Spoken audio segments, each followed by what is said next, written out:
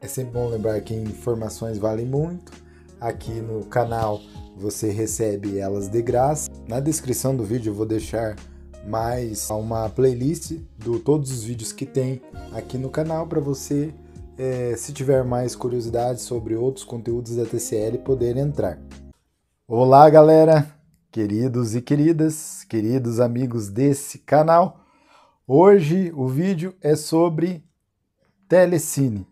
Muitas pessoas têm me procurado falando que se o telecine está com problema.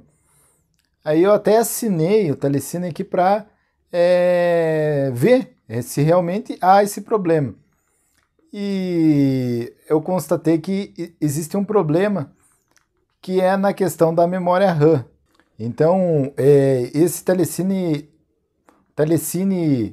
ele tem uma influência muito grande dentro da memória RAM, então por isso que ele não funciona direito.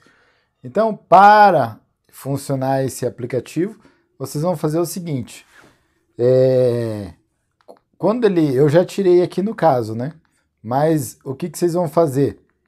Vocês vão, ele vai abrir uma aba aqui, vai abrir um menu. Então, você pega e remove. Vai aqui, vai clicando para a esquerda e remove. Vai clicando para a esquerda e remove. Remove ele, você clica todos em remover. Tá? E outra coisa também, pessoal, que eu indico, no caso, é tirar esses personalizáveis, né? Esses pré-menus, porque eles também oneram na questão da memória RAM. Deixa ali só um aplicativo só, ou de preferência nenhum, dá para você deixar nenhum, remove todos, tá? E aí você fica só com essa barra aqui dos aplicativos em favoritos, tá? Agora, outra coisa também que você pode fazer no telecine é clicar em aceleração do sistema. Você clica em aceleração do sistema e se ele tiver, por acaso, já em segundo plano, porque acontece isso também, quando o aplicativo está em segundo plano e tem pouca memória RAM, o que ele vai fazer? Ele não vai abrir o aplicativo.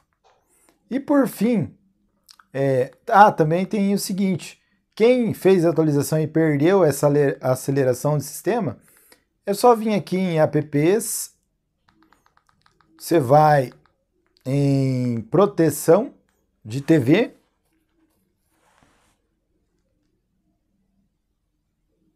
você vai em aceleração de uma tecla. Esse aceleração de uma tecla é a mesma coisa que aquele menu lá da frente. Então, não vai ter problema, vai também resolver a questão. Por fim, o último passo que você pode fazer para funcionar o telecine sem que ele saia da tela, você clica lá e ele sai da tela que você está assistindo e volta para o iniciar, aqui.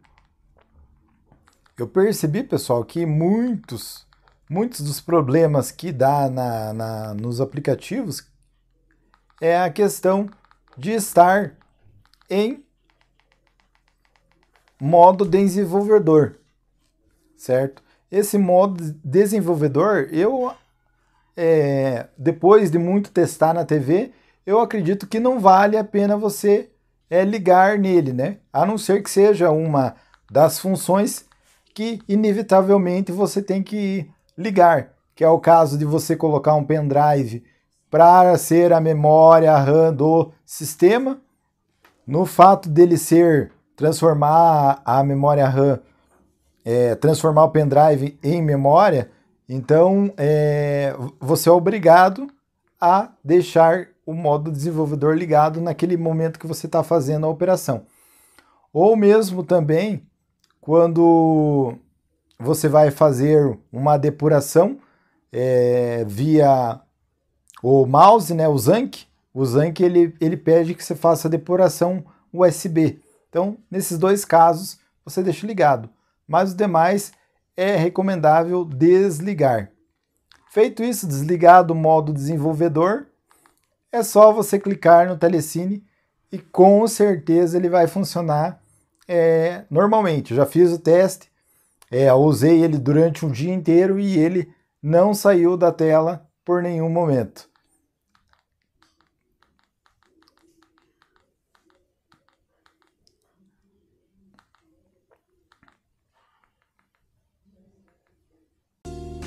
Então na esquerda eu vou deixar mais um vídeo interessante do canal. Na direita você clica em cima e se inscreve no canal para não perder mais informações como essa. Espero que tenham todos gostado do vídeo. Sugestões também pode deixar nos comentários.